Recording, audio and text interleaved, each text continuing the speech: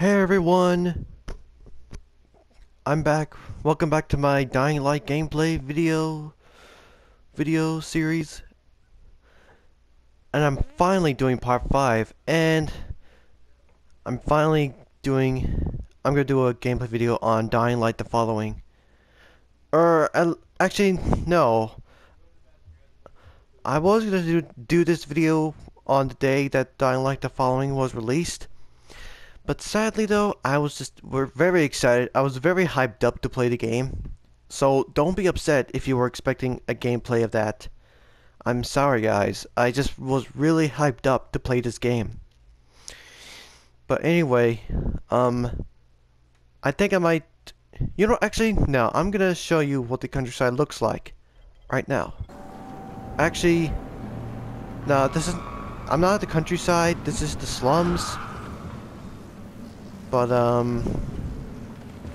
I will show you what the countryside looks like once I get to it. But for right now, I'm just going around the place, collecting a bunch of stuff. Like alcohol, gas, trying to raise my legendary skill level. Because right now, oops, wrong one. Right now,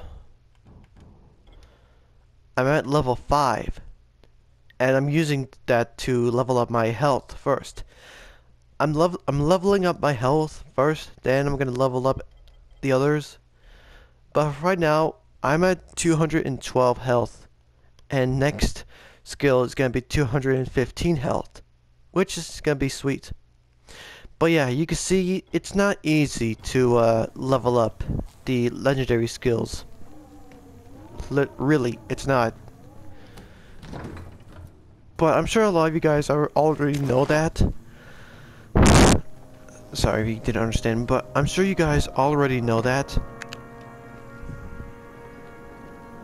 But yeah, I also got the update. The enhanced update. Where they changed up some sound effects, if you could hear this. As you can see, the sound effect when you pick up stuff, it's changed.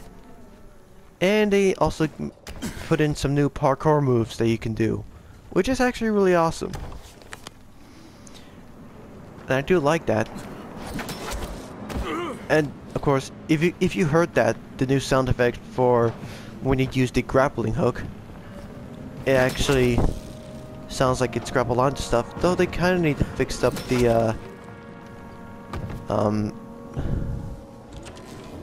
they need to fix up on how the grappling hook attaches to like buildings and stuff. And they added a few other things, but they also added stuff that was not necessary. Like for example, zombies, even on normal difficulty, they are harder to kill. Like I'm on normal difficulty. And well, trying to decapitate a zombie, it's not easy. I mean, if you saw there, I was able to decapitate a zombie. I'll show you again, but at times I aim for the head, and it doesn't cut off the head. Instead, it cuts off like an arm or something. That's really annoying. I mean, come on, Techland. And I actually hear people saying stuff on why Techland did that, just to make the game a bit more challenging. But come on, it's just not necessary, guys. Making the zombies more difficult to kill, it was not necessary. I mean, you can only make the zombies difficult to kill on hard difficulty and nightmare mode. And before you ask, no, I do not play nightmare mode. And I don't plan on to. I mean, cause I'm not a hardcore Dying Light player. I mean, I do play Dying Light, but I'm not like a what's the word? Yeah, I'm not a pro at it. I'm not a pro. So, yeah. Um, come on. You know what? I'll just get to Old Town, cause I found out that the auto-saving in this game is not that good. I mean, seriously, the auto-saving is not that good in the game, cause at times it auto-saves, but it respawns me back in like the Bozak horde when well, yeah, when I clearly saved in the like the slums or Old Town, and for some reason the game thinks I auto-saved. I'm supposed to respawn in the Bozak horde. Tekla needs to fix that up. Now, it's not their fault. It's mostly a mistake on Teklin's part, but still, it's really irritating.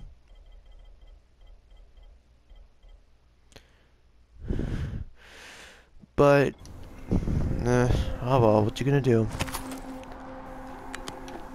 And well, I'll just get to Old Town first, then I'll show you the countryside in the following. And I'm on co-op mode, by the way, if you guys were wondering.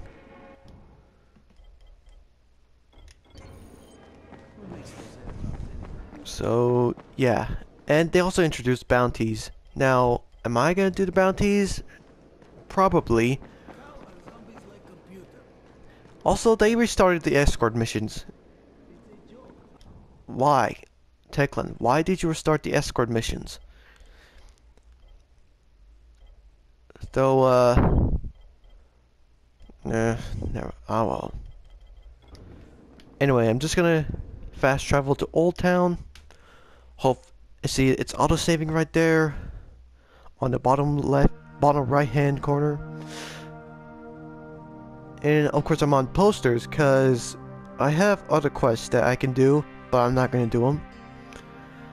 Now, there are also weapons in here, which I will... Actually, no, new outfits that you get with this. And I'm going to show you that once we get to the following. But first, let's see, what do you have? Ooh. Yeah. I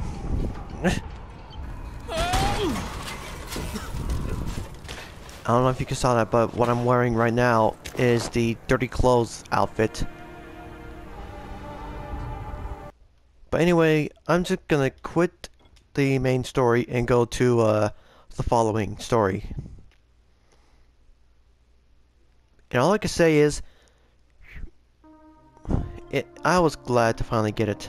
But anyway, let's start the following. As you can see, I already completed the story. Now,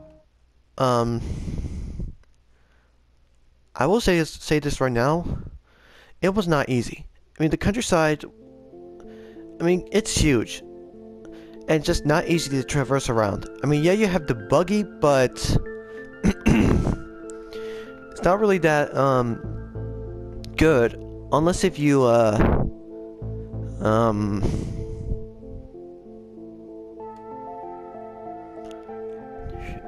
upgrade it. Because when you first get the buggy, it's not that easy to control. But the more upgrades you put in it, and, you know, the more skills you get, it actually becomes easier to control. Which is actually a really good thing. Now, I'm at level 6 in driving skills. So, yeah, but anyway, I'll just show you the map. This is the whole countryside, and it is huge. I mean, seriously, it's bigger than Old Town, and it's bigger than the slums. I mean, it's just humongous. It's humongous, guys. But anyway, I'm just gonna show you the new outfits right now. Of course, here's the Dirty Clothes outfit, which is of course what Crane wears in the title screen before the update. And this is actually my new favorite. I still like the ninja outfit more, but this is my new favorite. But yeah, the other outfits haven't changed one bit. I mean, the Bozek's pet used to be in this corner here, but now it's moved to the DLC outfits, which is a smart move. And we have the national outfits and the following outfits: the stranger outfit, ally outfit, and acolyte outfit. I mean, these two, not my favorite, but the acolyte outfit I actually like. So yeah. Now in terms of weapons, they as you can see, I finally found the Emperor's Glow. But yeah, they had the new SMG, new American and German pistols that are more powerful than the ones I had, as well as an upgraded crossbow that I got. I mean, everything else. Oh, and also the engine parts here. I mean, seriously, there's a lot I have, cause, well, oops.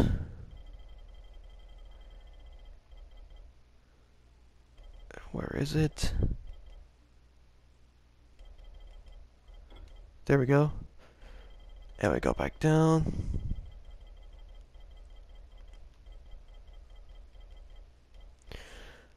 Here it is. So yeah, I have a lot of level 1s, 2s, and level 3s. And I have fuel, cause it's an important thing to get while you're in the following. But yeah, those are the cars. Also, they also added a new engraved pump shotgun and the rusted ranger. So yeah, that's the new stuff. Now I'll show you my buggy. So yeah, here it is. Nothing too special. As you can see, I can upgrade it and fix them up. But as you can see, I have no more repairs on this. So yeah, that kind of sucks. I'm gonna have to go back and get my level 5 stuff for the driving.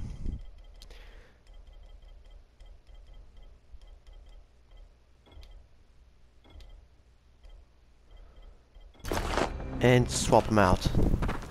Now you can buy buggy parts from a guy in the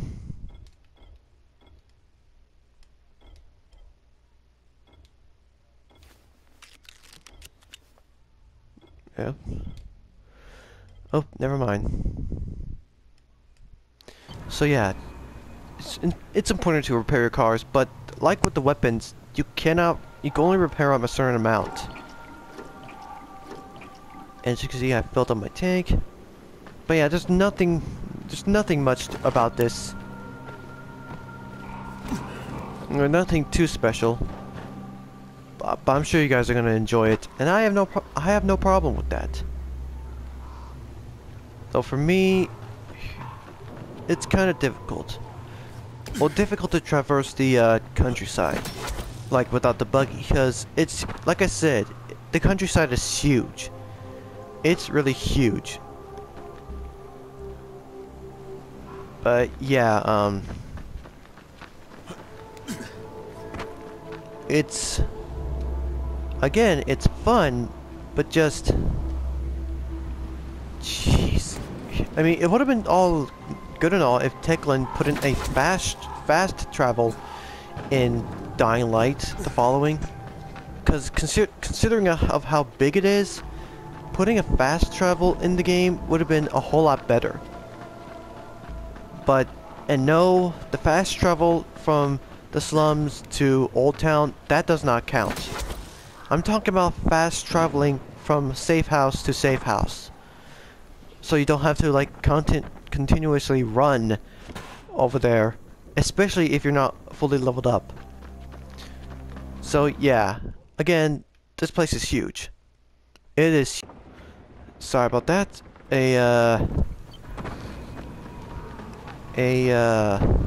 video clip for the game was saved, and it stopped recording. So yeah, I will say the PlayStation recording only allows 15 minutes of like gameplay or something.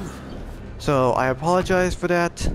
But anyway, going back to what I was saying, the countryside is huge. I mean, which is accurate since I've actually been to the countryside myself in where I live, and it's pretty big. And yes, if you can see here, there are volatile nests around the place.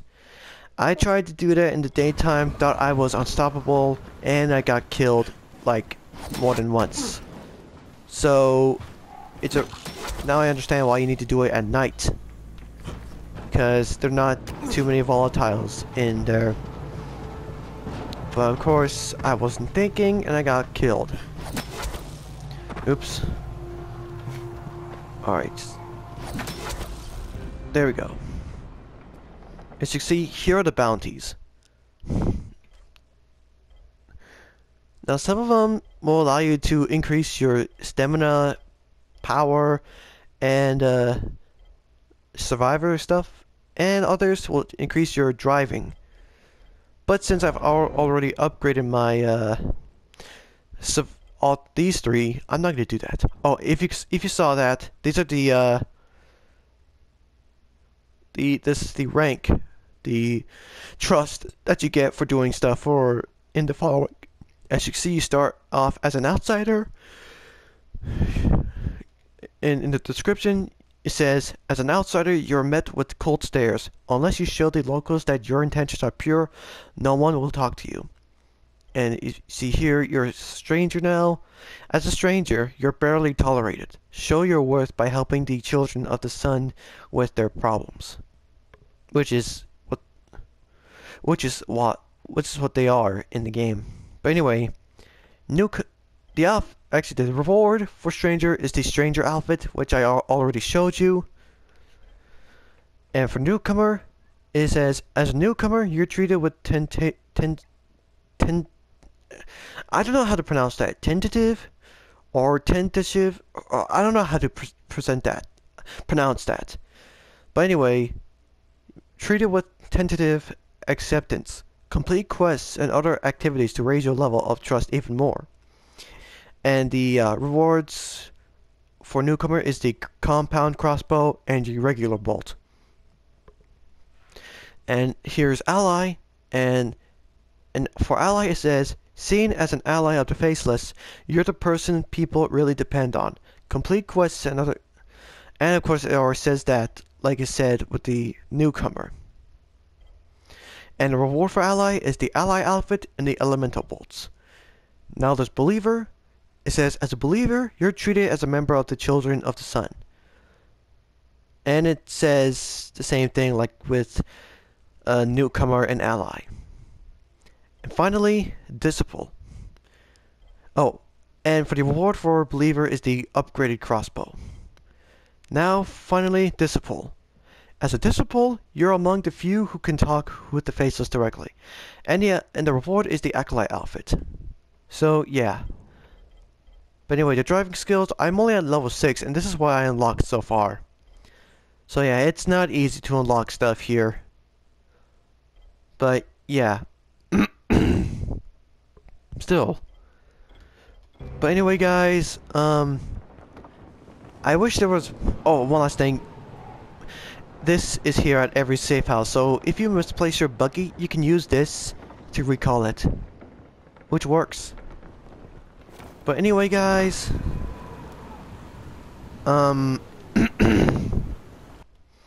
that's the Dying Light the Following,